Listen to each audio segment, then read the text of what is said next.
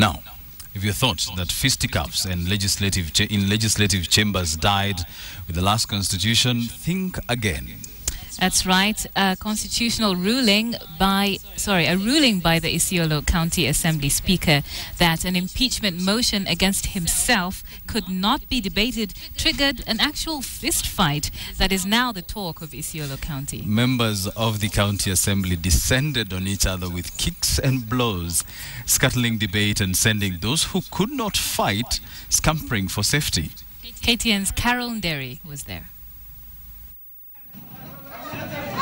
Whether the ayes or the nays carried the day here, no one could tell. But they definitely both had it. Blows, kicks.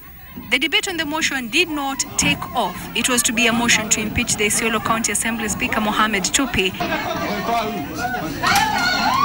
The showdown took over after the same speaker who was to be impeached ruled that the matter was not properly before the House. This ruling incensed the majority of the MCAs who supported the bid to impeach Tupi on allegations of incompetence and arrogance. It took the intervention of armed police officers to separate the two warring factions who were determined to have their fists and kicks felt if their voices were not going to be heard. A number of MCAs later reconvened and insisted that they had succeeded in impeaching Mohammed Tupi. And we received the required ratio of 15, which is 75% of this motion.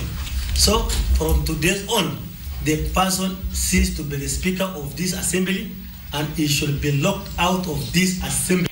Outside the chambers, a charged crowd unsuccessfully tried to gain entry to follow the proceedings.